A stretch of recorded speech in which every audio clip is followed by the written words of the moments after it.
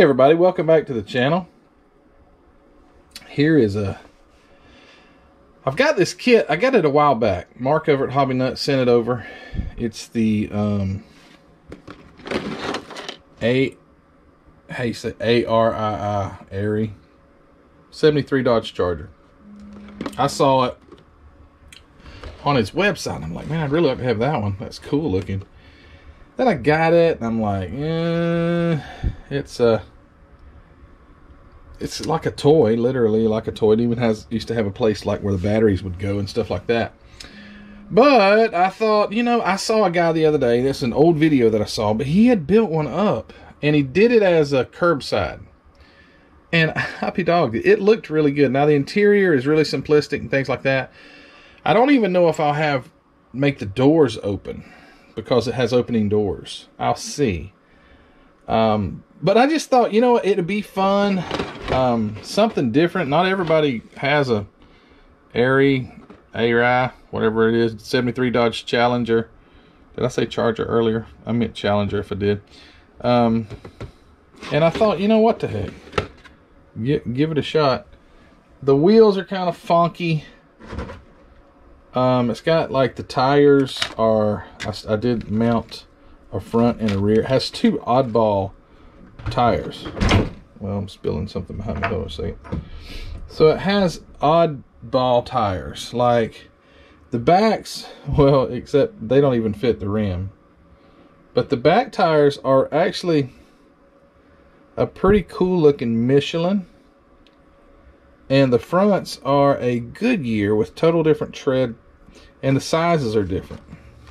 I don't know what I'm gonna do. But anyway, the guy that I saw, he lowered it a bit. The stance was a little too high, so he lowered it. I'll try. He had also different rims. It didn't come with these rims. He had more of the turbine style rims like the Dukes of Hazzard car. Maybe it's an older one. But I thought, what the heck? Let's build it. And although I'm going against all my better judgment, because I love to use MCW paint, I'm going to try to spray one with craft paint and clear coat. I've been wanting to try it. I've done a little bit before. I've got a motorcycle that I painted with craft paint, but I never had 2K clear, and I recently got some 2K clear that I wanted to shoot over some craft paint. But you can see this thing is like ultra simplistic. You can see even where the gear would be on the back axle. The back axle housing is like missing part because there would have been a gear there. There's the battery cover. So more than likely it's going to have a closed hood. I mean, look at the intake house. It's just, the engine would not even look, it would not look, it doesn't even have a picture of the engine, but it would not look real. I'm not even going to bother. Oh, I just noticed it does have a set of like stock type wheels, but I doubt I'll use them. Anyway, I will probably build the engine, stick it in there just to have it. Well, maybe I won't. If the hood's not going to open, what's the purpose in it? Here's the windows. But it's a little bigger too. So if you take this thing, oh, it also has the vinyl top, which will look really cool black. But if you put this beside like a Dodge Challenger, this says 1/24 scale. I think it's more like bigger than that. Like, the scale's not totally accurate because it's just a bigger kit, but it's okay. The chassis, look at the chassis. But anyway, I'm going to build this thing, and it's probably going to be a pretty quick build. The one that I saw, he had taped off black. Oh, it looked awesome. I don't know if I'll do that or not, but anyway, I will I'll build it up and see what it looks like. The one he did, like I say, it looked pretty darn good. He said he was unhappy with it, but from what I saw, I would be totally happy with it. So actually, probably the hardest part about this whole thing is just get the body cleaned up and painting it, and probably ruin it with this craft paint. I tried to find a color that was kind of close. I didn't have the box with me, but I was looking through all the colors, and usually when you shoot some clear on something, it brightens it up. So maybe this will be pretty close to to what it should look like, but we're gonna build it up. And I talked with Lucas C about this it's been a while ago. He said that this kit used to come with the best BF Goodrich tires, and on the box art it's got BF Goodrich tires, and it's like they match. I don't know why they do what they do now and send like 2 mismatched sets of tires that don't even fit the rims, but they did, and I'll make it work. Anyways, all right, I'm gonna get some stuff cleaned up, glued together, and I will be back in just a smidge. Stand by. All right, so I got some sanding done to this thing. A few clearance issues is what I've had to deal with the most, like clearancing the hood. I'm not gonna have, this is not gonna have an engine. The hood's gonna be, it's gonna be a curbside. Clearancing like the hood, having to get the gaps right. Actually, I just took them like the hood here. By the way, commercial. Got these Infini, I think it's how you say it, INFINI, Infini or Infini. Anyway, these sanding pads, and I just had 600 grit and a 220, and I would just take my hood and go back and forth, and also got these sticks here from Hobby Nut too. Anyway, got all kind of sanded sticks over at Hobby Nut. You can go check them out. But I got the hood now. It fits like, got really good gaps because I'm gonna glue the hood in place. So I don't want there to be no gap because I'm just gonna have paint sprayed over those gaps, and I don't want it just to fill up. So I wanted the gaps to be a little oversized. That way, you know, kind of giving you room there for primer and paint and clear. And the doors, I didn't want to, but I think I am going to have them open or use the hinges. I clearanced them as well. They needed quite a bit of clearancing, so I was able to get them clearanced to where, again, once you get paint, you're going to have enough clearance. And pre-fitting the grill, and there's 2 spots here. There's a spot here, and a spot there. You see the gray putty. I've already sanded it off. But there were 2 like divots from the mold. Got those taken care of. The trunk had a few little places on it. Got those sanded down. So, and then it's so simplistic, but the chassis, got the seats just sitting in, and I'll give them a paint job. But there's not much to this. Once I get this thing painted and shoot some paint on the chassis, I mean, really, there's not a lot to it. But like I say, the guy who did the one, I don't remember who it was, his looked so sharp, and I was like, man, I want to try it anyway. So that's why I jumped on this. And it's going to have the black vinyl top, which is already, the texture is already there, so that's going to be cool. So I'll paint that black. Nice vinyl top. Do a little bit of bare metal foil. There's a nice, really nice molding there, so it won't be hard to bare metal foil that. And yeah, it'll look cool. Still got some wacky issues with the rims and how they fit, or I guess don't fit, especially the back ones. Look at that. I don't know, just don't understand why they sent such weird whacked out tires. But I guess if you don't pick it up and look under the bottom, you'll never really notice that. So that's kind of the goal here. This is just to leave it alone, let it sit there. Looks pretty good from the top. Alright, so I'm going to get some primer shot on this body, see what my body's looking like, and get some primer shot on the chassis, the seats and things like that. Or actually probably just shoot some paint on them. And we'll be back and see what it's going to look like, and then get ready to shoot that craft paint there. This is probably going to be a nightmare.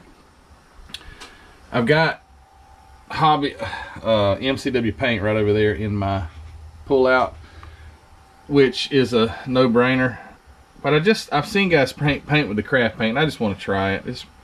I don't think it's going to be something that I'm going to stick with, because that, like say, MCW paint is a good product, and wow, you get such an amazing finish. But again, just an experiment. This in itself is an experiment, just building this car. But then I'll shoot this. It may end up in the trash. I don't know. We'll see. Stand by.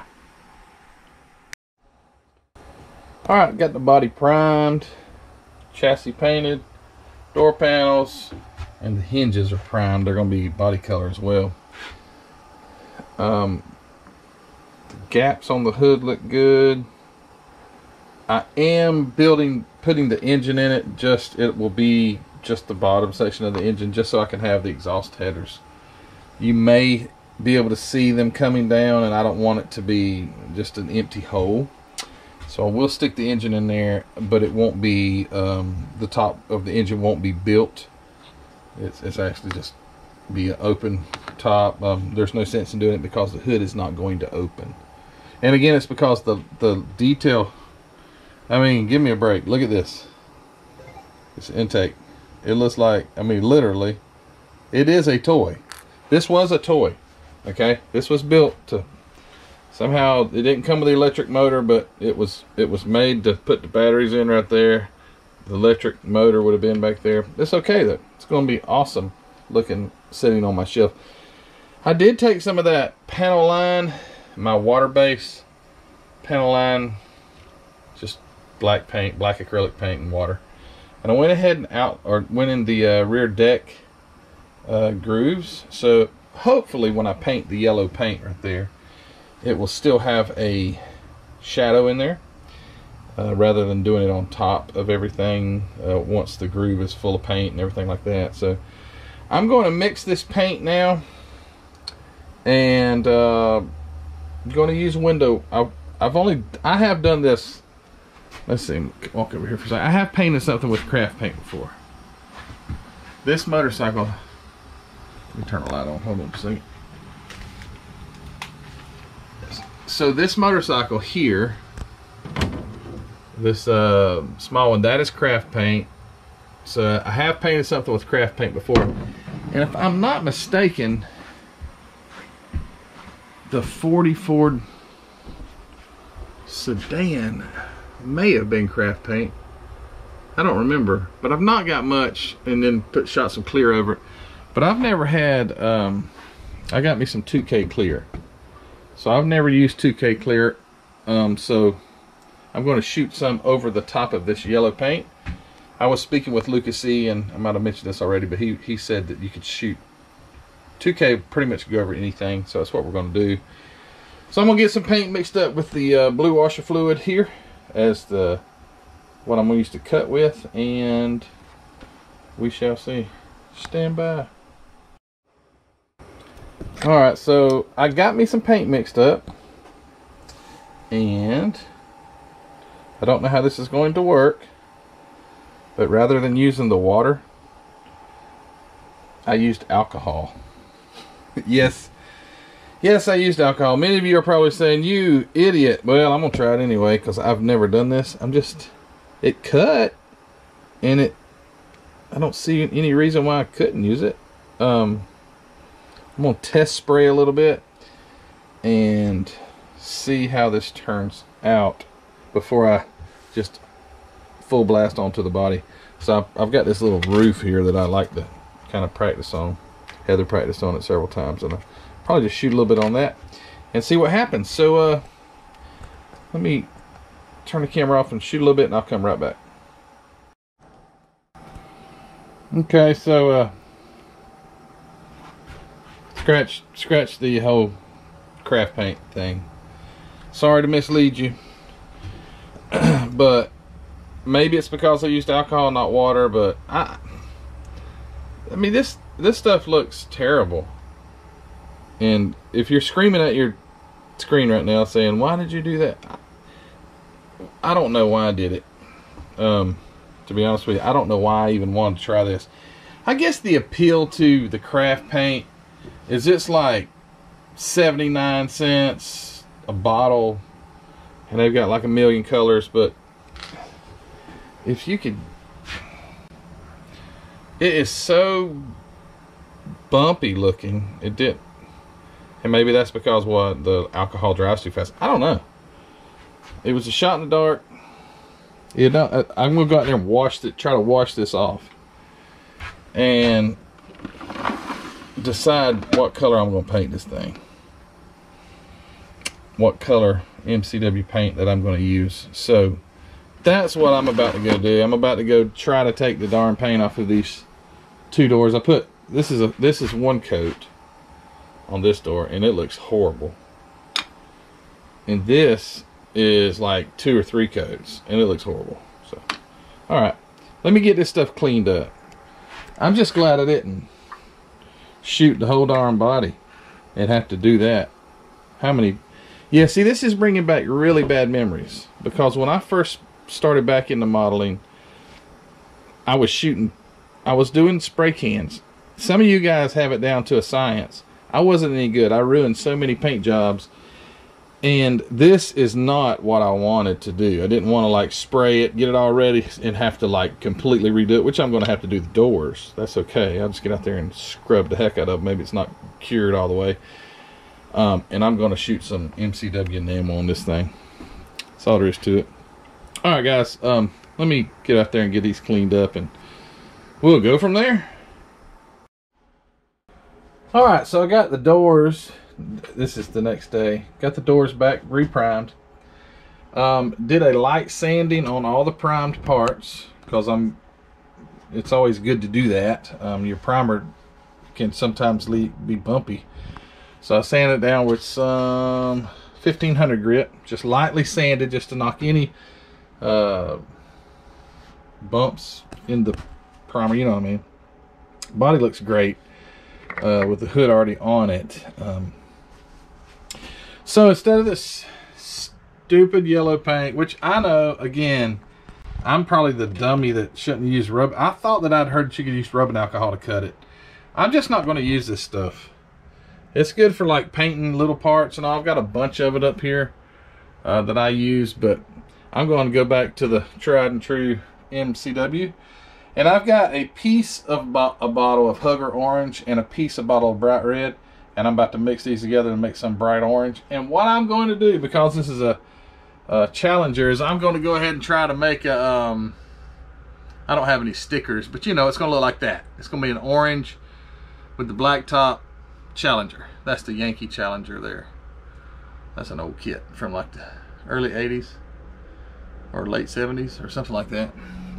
Anyway, that's what I'm going to do. I'm going to mix this paint. Some of you guys have asked, how do I mix my paint? Well, I'll set the camera up and I'll mix the paint, and we'll go from there. So stand by. All right, excuse me. So I've got my paint. Got about 6 milliliters of paint. I've got these bottles measured off at 8 milliliters. This is about 6 milliliters of paint. So I've got to have half of that in reducer. So that would be 3 milliliters of reducer. So let me grab another one of these.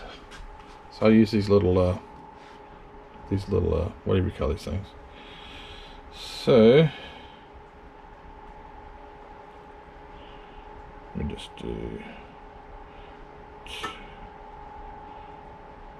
Alright, there's 2. So we want half. We want 50-50. I mean 2 to 1. 2 parts paint, 1 part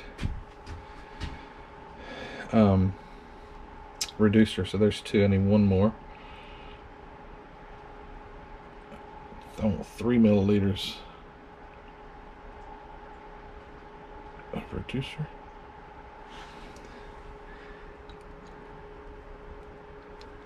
And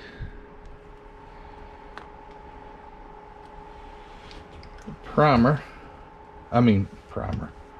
hardener, I will get, let's see, I don't account for when I do my mixture for my paint, I don't account for the hardener.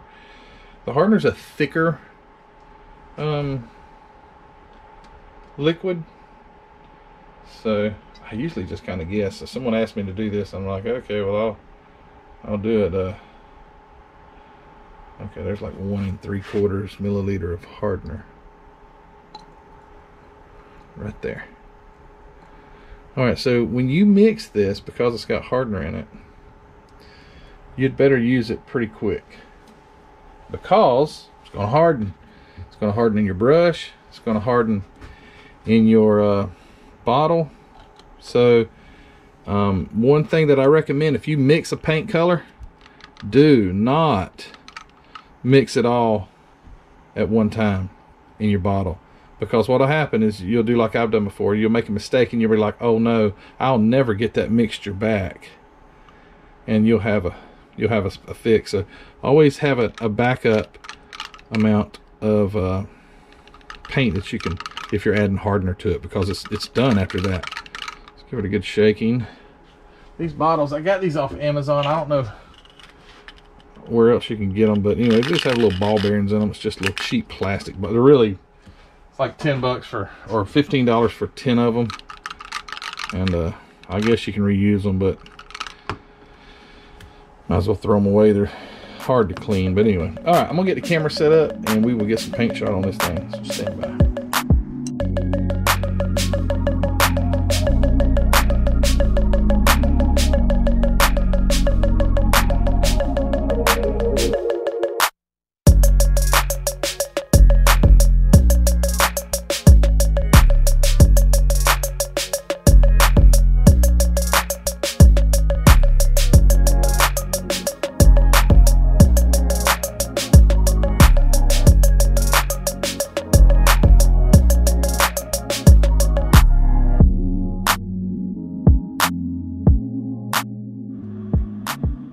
Alright, well here is the paint job. Should have went with the good stuff to begin with. I tried and I failed. Maybe I didn't do it right, but I don't think I'm going to use that stuff anymore. Just going to go ahead and use what I know works. And look at that shine. But yep, good old MCW paint. Well, this is all this has now. So the roof has to be painted kind of a satin black, something like that. The bare metal foil has to be done, and there's quite a bit of lettering, like the Challenger here. It's really high. The lettering is really raised, so that's good. On the hood here, the Dodge is really raised, so that'll be pretty easy to detail out. But other than that, I mean, there ain't nothing to this model. Got the door panels over here. Got the hinges painted. Got the bottom of the engine. I painted it when I painted it orange. But other than that, after I get the bare metal foil and the roof painted, I'll get the windows in, which are these really flimsy pieces of plastic, but I hadn't even pre-fitted them to see what it looks like. Get the dashboard mounted, and however it mounts, I don't even, oh, it mounts, that dashboard mounts up inside under the hood there. Good looking body. I will give it to them. It's a good looking body. The body's got a lot of good detail. I do like that. Just glued the hood shut. Perfect gaps, as if it came from a restoration shop. I wanted to make sure. I had to sand on the hood. Kept sanding and kept sanding to be able to get that gap like I wanted it. I didn't want it all closed up. I wanted it to look like it was actually an opening hood, not just a hood that's molded in. And I think I got that. Same with the doors. Had to work with them to be able to get them to fit and have proper gaps. That's what it was all about. I've not done a vehicle with opening doors in a long time, but I wanted them to look pretty decent. I want them to look good. Anyway, well guys, I'm gonna cut this video part 1, and we come back, part 2 will be a black roof, do some bare metal foil, and just really button it up. Detail work. Yeah, just just get the details done, the lights, the chrome, which is only, you know, the chrome is actually fits pretty decent. I did have to trim a little bit on the bottom of the front bumper, but it does fit nicely into the what it did before I painted it, at least. Anyway, I can't do it one-handed, but it's gonna look nice. So like I say, cut this part 1, come back. Part 2 will be just basically buttoning up the thing and a completed model kit. You know, depending on how this looks, I might take this down to Jacksonville. I just love that orange. I know I was starting with yellow, but now that I've got the orange on there, I'm like, dang. Because, you know, like I said, it reminded me of that Yankee Challenger up there. Anyway, alright guys, thanks for watching. If you hadn't subscribed already, please go hit the subscription button. I'd really appreciate that. And don't forget to go to the Facebook group. Join there if you have not joined. Don't forget to visit Hobby Nut Models, where this kit and this paint came from. Thank you to Mark over at Hobby Nut. Go check out Mark's inventory over there. The MCW paint line that he carries, the supplies that he has, the sanding pads that I use to sand that hood, all the things you need to build a quality kit are found there at Hobby Nut Models. Those things will be linked in the description below, as well as my Teespring store. Guys, go over there and check that out. Grab you a t-shirt or a mug or a hoodie or something like that.